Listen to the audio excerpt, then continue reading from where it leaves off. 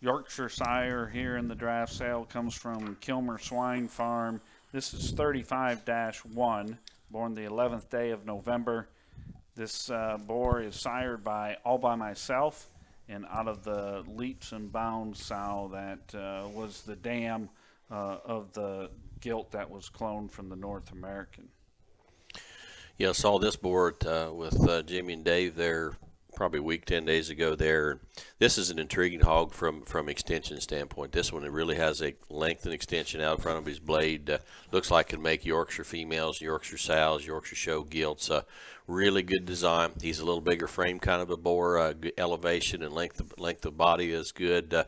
Looks like he ought to make, in particular, I mean, he'll make barrows too, but I'm sure that this one's going to make some killer Yorkshire females that, again, give you kind of that presence coming out of the gate and leave you impressive going directly away.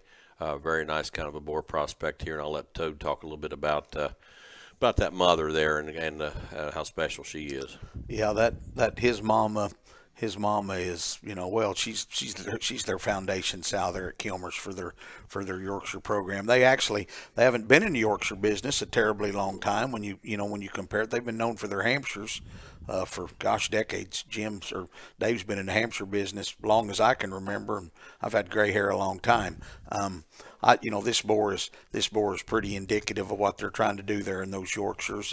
He's got some look. He's built right. He's correct. He's balanced. He's got plenty of everything. He's plenty heavy boned. He's got plenty of muscle.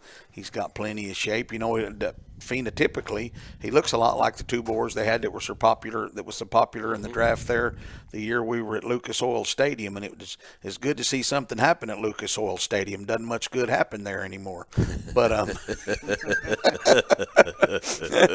and yes, I'm a Dallas Cowboys fan. I don't need any magic retorts from you guys. So, but no, get back to the Kilmer boar here. Nice pig, good solid Yorkshire boar. Sure looks like he can make good females, like Jim said. He's got a really good look to him. Looks like he can sire some length and extension up front. Kilmer Swine Farms entry 35-1, mid-November boar.